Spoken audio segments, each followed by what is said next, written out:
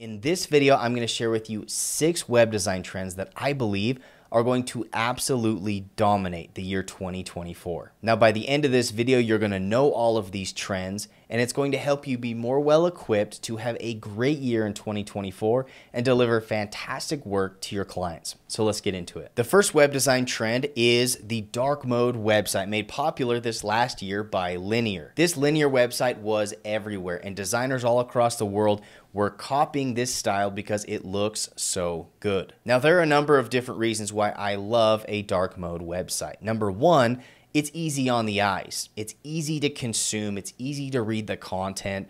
Number two is it always looks really clean, clear, and professional. And it has a bit of a serious tone, which I think works really, really well for a lot of websites. Now, one thing we've learned in this past year is dark mode doesn't just mean a black background. You can use a variety or combination of different dark colors to create really nice background gradients and highlights and glows to really bring your website to life. So these dark mode websites are here to stay, and I don't see this trend going anywhere anytime soon. The second web design trend that's growing like a wildfire right now is the use of the Bento Grid. Now, my favorite part about these Bento Grids is they always look really organized. They look uniform. It's easy to align them. If you ever have any question on how to lay out your website, just go with a Bento Grid. I've been loving all the examples that I've seen in these past months of great uses of the Bento Grid, and I really think that this trend is going to stick around for a long time. And in a lot of ways, I feel like we're still on the front end of this trend. And so I think in this coming year, we're going to see a lot of really cool examples using the Bento Grid. Now, while there is a lot of upsides to using this type of grid, I also think there are a few downsides. The biggest downside being that it can really easily get out of control and start to feel overwhelming. It feels like a messy desk if you have too much going on. And so you just want to make sure that you use this sparingly and that you don't overwhelm the user. The third trend that I think we're going to see a lot of is a heavier use of AI-generated imagery. Now, the visual assets of any website are the most important part because people are much more likely to look at an image or a video or an animation than they are to actually read the text. Now, up until this point, it's been really difficult to create custom imagery, and stock photos are really expensive. So the rise of AI and these new AI design tools are really changing the way that we design websites because you can virtually create any type of image that you want, and it's pretty much free. If you want an image of a blue dog wearing a Santa hat, no problem, you got it. So I think it's going to be important for us as designers to learn how to utilize these AI tools. Tools like Adobe Firefly and Midjourney,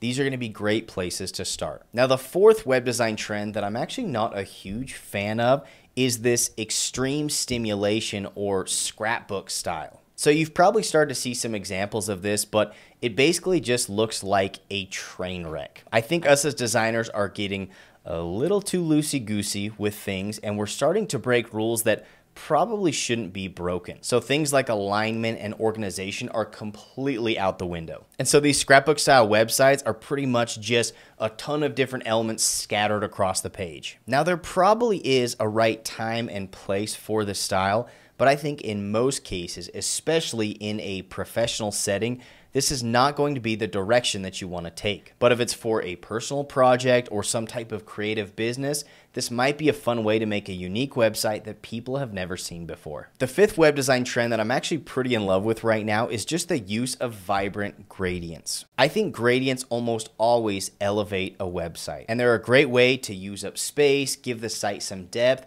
and if you don't want to have to figure out how to create custom assets or find stock photos or videos, a nice gradient can actually fill a space without needing more specific imagery. These vibrant gradients work really well as a backdrop for your website, and it doesn't distract or take away from the text, but it gives it that additional depth that you need to make it feel like a really professional site. Now, there are actually a ton of free websites out there that will help you customize and create your own gradients. And this can also be done in basically any design or development tool. So if you haven't been yet, I would definitely recommend diving in and learning how to create professional looking gradients. Now, the sixth and final web design trend that I think is going to be huge in the year 2024 is this trend of massive typography. Now, this isn't something new. This has been around for a few years, but I am noticing a lot of websites going this direction of having massive text. Now, this is another example of maybe breaking some conventions or the way that people are used to seeing a website, but I'm actually a really big fan of this because it requires us as the designer and the developer to really choose carefully what text we want to have on the website. Because if all of our typography is massive, we can't have a ton of content. So we have to choose our words very carefully to get our point across. So the reason I'm a big fan of these is they're really easy to consume. It's easy to see exactly